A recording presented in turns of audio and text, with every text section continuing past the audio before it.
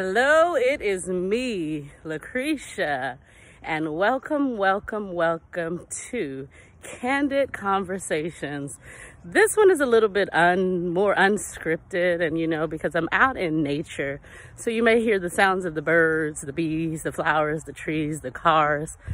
I don't know, but I just thought that I would come and offer some encouragement today while I'm out taking my morning stroll. And, because I believe that it's still important to stay active, in whatever way possible. However we do that, it's definitely important to stay active.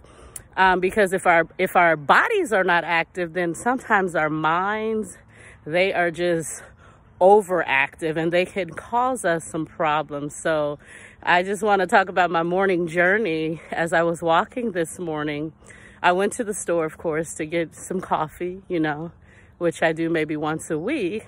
And everything was fine while I was getting the coffee until I got to the counter. And a young man whom I see him all the time because I get coffee at the same place all the time. But once I got there, he was wearing his gloves and everything. And he said, "Drop everything on the counter." And I just looked at him. I was thinking, am I under arrest or am I buying coffee here? But nonetheless, I understood the fear that, that he was maybe battling at that moment. Not only did he ask me to drop everything on the counter, but then he took a step back as if I was going to contaminate him. But I said, okay, God, because I understand what people are going through. So if you are facing fear of some sort, that is quite understandable. But just know that God has not given us a spirit of fear, but a spirit of love, power, and a sound mind, because that's what his word says in 2 Timothy 1:7. And also another highlight of my morning is I was continuing my walk. And in fact, I had completed my walk. And so then I was taking a moment to stop, and I was just in the atmosphere, and I was praying. And I was praying on a video and making a video for someone else. And I noticed that there was a lady, and she was riding a bike, and the prayer, she was drawn because of the prayer.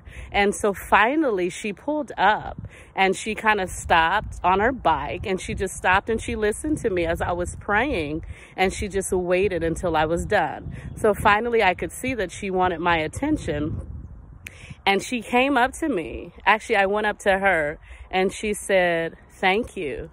I heard your prayers in the atmosphere, and they just made me come over here." And I said, okay, God, this is a divine appointment. This is an opportunity. So I asked her name, of course, and I asked her, "What is your name?" And she told me, and I spoke with her for a moment. Her name was Jewel. And I could see that she needed some encouragement. So I offered her some encouragement, and I told her, "Jewel, you are a jewel. And I just want you to know that God has not forgotten about you, and that, yes, sometimes we find ourselves in circumstances that we had never imagined, but God has not forgotten about us." And so with that, and then I prayed for her. I took a moment to pray for her. But had I been locked in my house and just stayed there for fear, use wisdom. Do use wisdom, because I did use wisdom. I have my hand sanitizer, and I understand the need to maintain our distance. But I took a moment and I prayed for Jewel, and her heart was so encouraged once we walked away, and she was just like, "Thank you so much."